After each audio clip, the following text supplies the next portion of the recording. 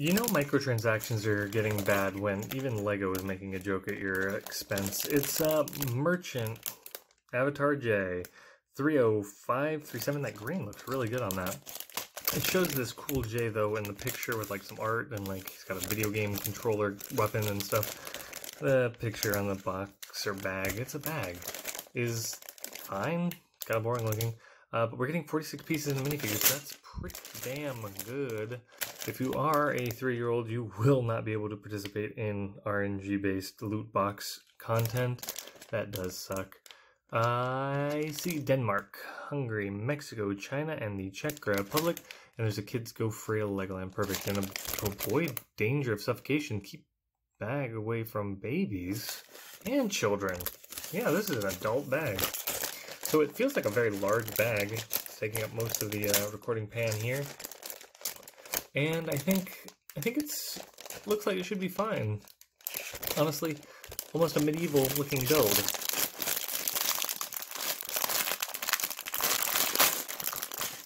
A little more castle than Ninja. Although I think it looks fine for a Ninja kind of display or collection. So first off, look at that. That's a medium stone gray? Wow.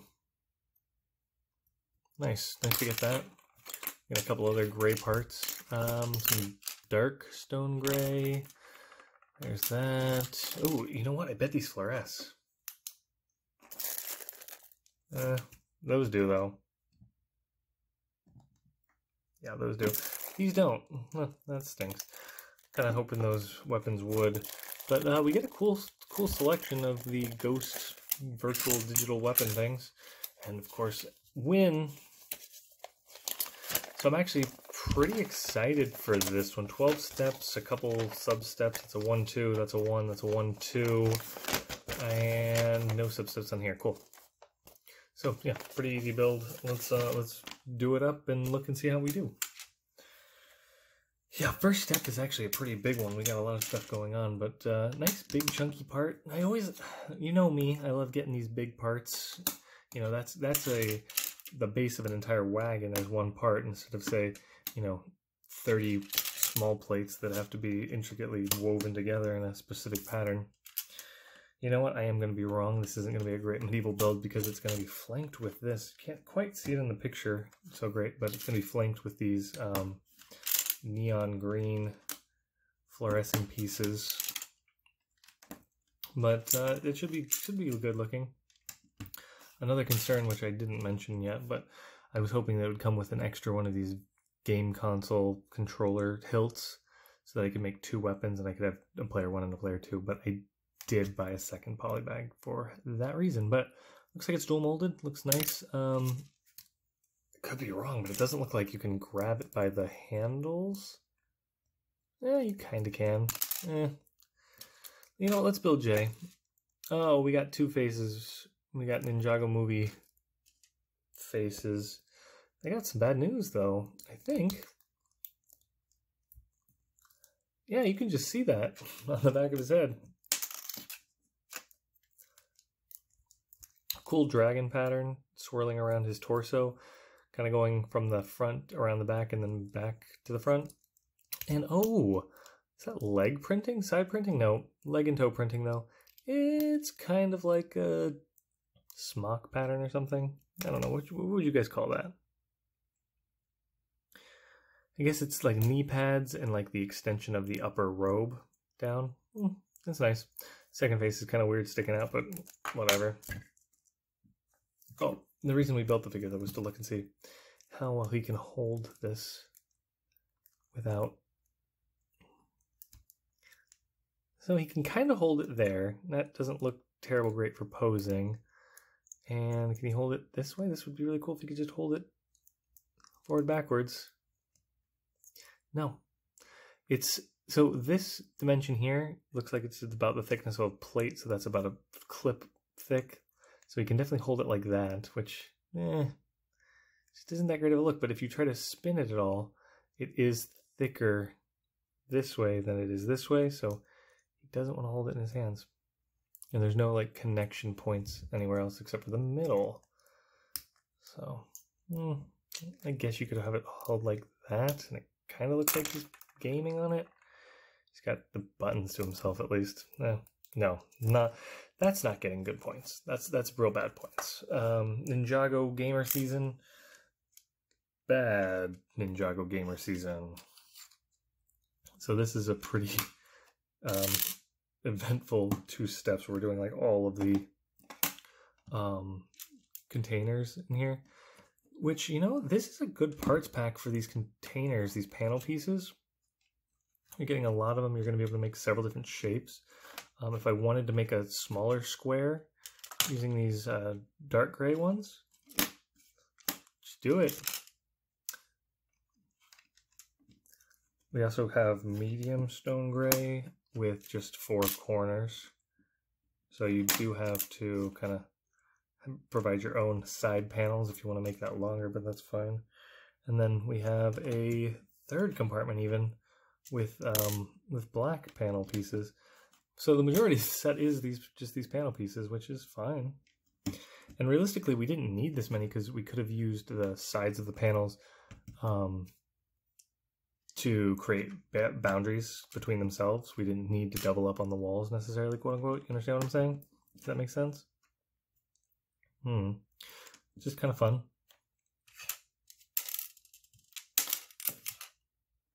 It's nice that they did include those pieces because that makes it better for mocking later, and definitely looks nicer when the complete container's like that. That's a good looking look, honestly. Flipping it over, this old horse barring piece. Is that what we're calling it? So yeah, that's the right way. This is the way that it goes. Do this piece to give it a little bit of extra clutch on there. And bada boom. Flipping it over yet? Yeah, we are. So it's telling me to open this package. So this is the tiny little vented bags, like the classic bags used to be back in the good old days. And let's look at the pieces. So I got a big scimitar blade. None of these have handles. You could just use a lightsaber handle like this one provided in the set. It's used for the lantern though, but to make any of these kind of like minifigure compatible weapons, or you could use the gamer handle, I suppose, to make these. But so we got a big scimitar, a second big scimitar. We got this sickle. We got a second sickle. Yep, 2 sickles. So those are cool. Those are what are actually going in the gamer bar, the gamer handle. These actually, though, have a little bit of, can you guys see the texture there along the edge? Yeah, so these are meant to be held in hand, and then they have like kind of a bump and then like a little bit more so you can mount them. But anyways, this goes on the front here to kind of make horns almost. Make it look big and mean. Cool. And then the rest go just in the thing. So then we have these half moons. They're ninja claws. I don't know what the Lego name for them is. And then we've got katanas, blades, but not the handle. So I like the idea of these katanas because you can add the different handles. You can have the ornate handles or a little bit less ornate. It's a nice touch. And getting them in this color is a cool thing. Getting them in the translucent green color. Don't mind that at all. Oh, and wow, I missed these ones. These are just daggers. It's a little dagger, and it's got, again, not printing, but like molding in the handle so that you know that this is for holding by itself. So little ghost daggers, cool. Let's build we got to build the rest of it still, which is the lantern. And we got a paint roller piece. That's nice. It's a nice, good looking piece. The lantern is a little on the under detailed side, but it's a minifigure head and a parabolic disc.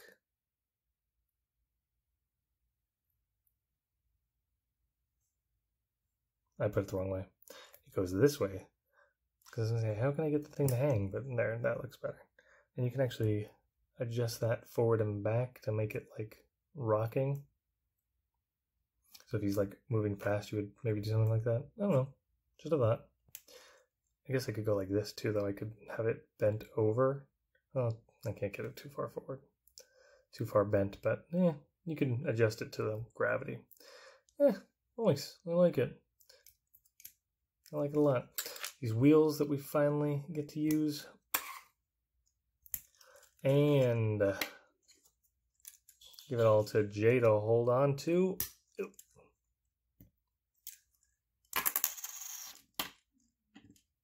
There it is. Cool. His hat does want to come off a lot.